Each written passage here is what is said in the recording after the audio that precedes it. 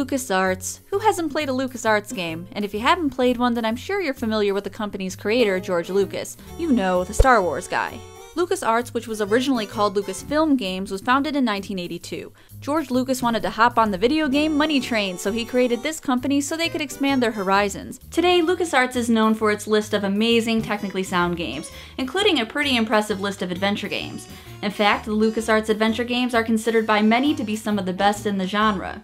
A lot of the early games to come out of this company were highly innovative action games. It wasn't until 1986 when they started to dive into the graphical adventure game genre with the title Labyrinth, and yes, it was inspired by the Jim Henson film of the same name. To be completely truthful with you, I don't remember too much about Labyrinth. In my mind, LucasArts' successful reign in the adventure game genre started in 1987 with Maniac Mansion, which also introduced the Scum engine that was used on the preceding adventure games from then on. Following Maniac Mansion were several successful titles like The Secret of Monkey Island and Indiana Jones, and I liked those games a lot, but there was one title I felt really attracted to in the most uncreepy way possible because inanimate objects are not people and I cannot attain a companionship or tangible loving bond with type of way. And that game is Sam & Max Hit the Road from 1993. One of the most obtuse, zany, and hilarious games I've ever played.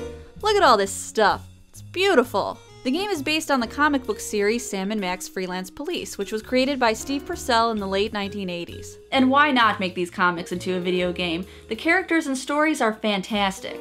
Sam, as you can see, is a gigantic dog wearing a hat, and Max is, I don't know, some kind of psychotic rabbity thing with ravenous teeth and a penchant for death, but somehow still remains adorable because bunnies. I mean, when are bunnies ever not cute?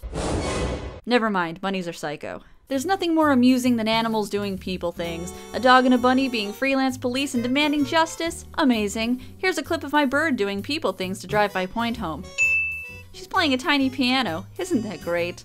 When you boot up the game, you'll get a really beautiful cutscene featuring Sam and Max saving someone from an evil robot. When they're done, they jet back to their office where you can kind of talk to them and see what they're all about. Well, that was a pleasantly understated credit sequence. I enjoyed the cheesy retro ambiance. What the hell are you talking about, Max? If you've read the comics, then you already have a grasp on the story and these characters, which is perhaps why there isn't much backstory at first, but don't worry, you'll become very familiar with them because these characters talk a lot. Max, where should I put this so it doesn't hurt anyone we know or care about? Out the window, Sam. There's nothing but strangers out there.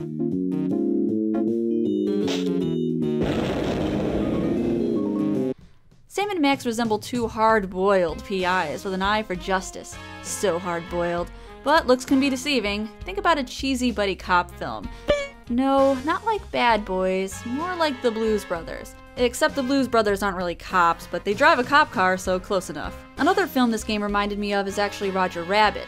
Sam as the hard-boiled detective, and Max as Roger Rabbit, sort of. If I mentioned I really like the word hard-boiled?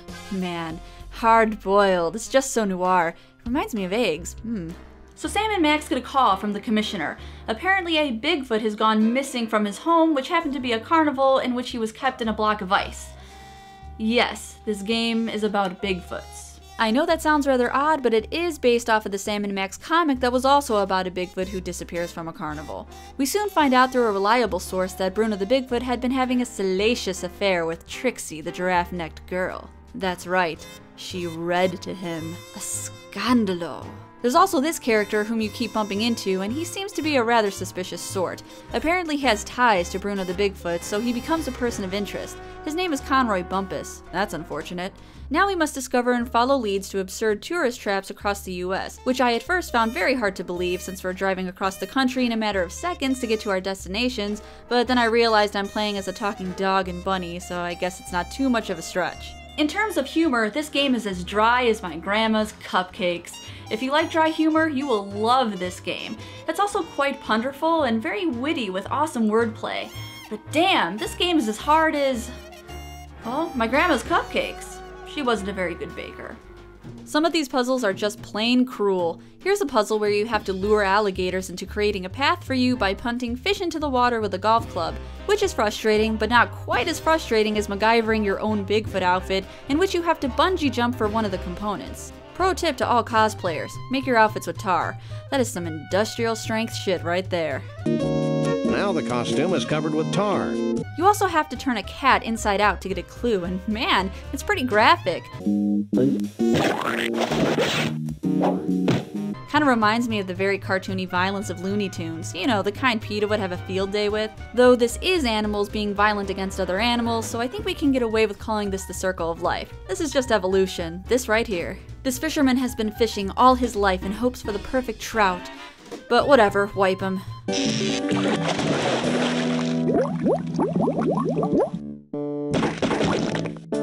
Wow, that was somewhat disturbing. I'm sure he's fine.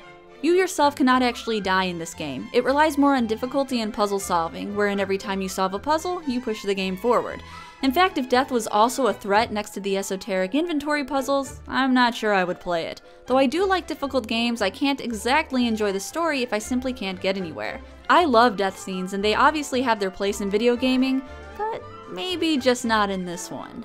Let's talk about some of the characters. Now, in terms of story, I found this one personally to be rather weak. So what really made this game stand out for me and what made it really enjoyable were the characters and their personalities. Like I said before, Sam is a huge dog. He has a very laid-back demeanor, and despite his rather weird methods of solving crime, he's really smart and funny. I'm Sam. He's Max. We savagely protect the rights of innocents. Max is a psycho, as mentioned before, but look how cute he is. Look at the cutesy-wootsy bunny bunny. Gratuitous acts of senseless violence are my forte. You're such an adorable urchin, Max.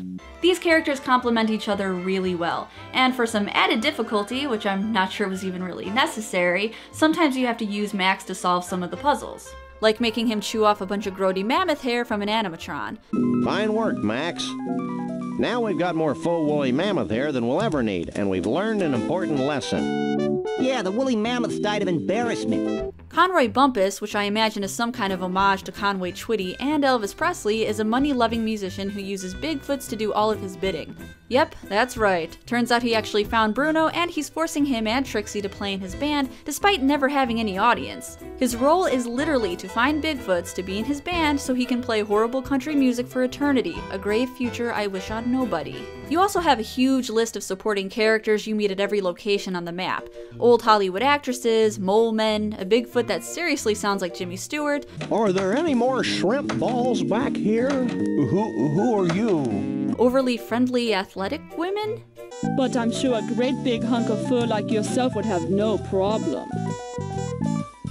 And of course, my personal favorite character, Snooky of Snooky's Gas Station. Are you in charge here?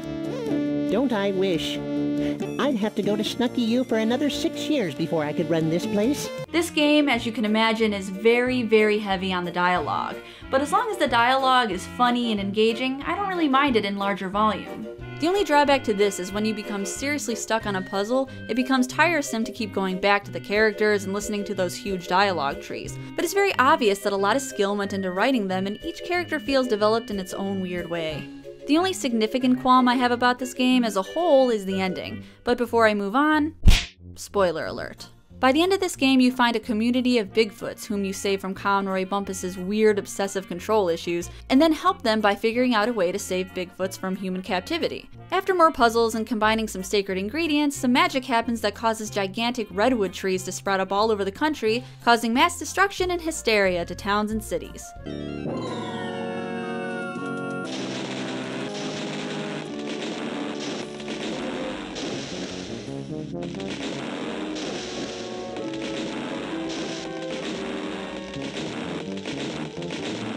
And you win, leaving behind a trail of annihilation in your wake. Well, that was one heck of an impressive display. And actually highly destructive to boot. My honest personal opinion about the ending is that I just didn't feel very epic when I won. I felt like this game, though amazingly fun and hilarious and engaging, didn't really reward me with anything particularly great. I do think adventure games are way more about the ongoing journey than the conclusion of the game, but I did find it kind of abrupt. It was just kind of like, yep, We're weird, that's us, two wild and crazy guys. And I'm sitting here thinking, what the fuck just happened? It's probably suitable for a Sam and Max story, but I have to be honest and say that it left something to be desired for me. Despite my feelings on the conclusion of this game, I still really like it, and of course I think it's worth checking out. If you can somehow stop yourself from the temptation of looking up internet walkthroughs, then you found yourself an extremely challenging game. And if you end up cheating like a giant cheating cheater, then you're still in for a great story and most definitely some laughs. Let's do George. George, faux forge, banana, fana, faux forge, B5, faux forge, George. There isn't any president. We can't rhyme. Let's do Thomas. Thomas, faux famas, banana, fana, faux famas, B5, faux famas, Thomas. Hey everyone, thanks for checking out my video. If you're interested in playing this game, you can find it on GOG.com. If you're interested in seeing more videos from my channel, then you are the best person I have ever met. Bless you. Click the annotations on the screen to check out more content. And if you want to message me things about video games or breakfast recipes, feel free to click on my social network annotations. Now if you don't mind, I have some hard-boiled things to do.